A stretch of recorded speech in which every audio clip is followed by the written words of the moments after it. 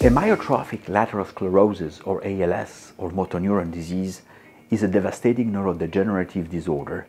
The British astrophysicist Stephen Hawking developed a very rare form of ALS which lasted decades in his case, but unfortunately for patients with ALS there is no cure and the disease lasts between 2 to 5 years.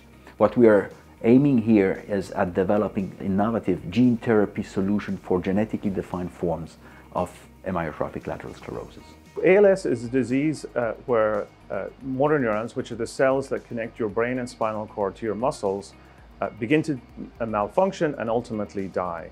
What we've used is genome engineering technology to create new animal models for this disease, where we replace the small animal model is called Drosophila, where we replace the Drosophila gene with the human gene associated with that disorder and then make a new model for the disease.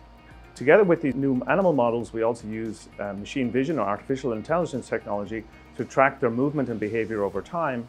And from these two combinations of technologies, we develop new potential gene therapy targets that could ameliorate the disease. Innosuisse is the best grant for a translational research project as this one to bridge the gap between basic research, as you can see it here, using a genetically tractable organism, Drosophila, and the generation of development candidate gene therapy product that could be tested in clinical trials. To the question whether people will be cured of ALS in the future, I am confident that novel modalities will be able to bring substantial benefit to those patients.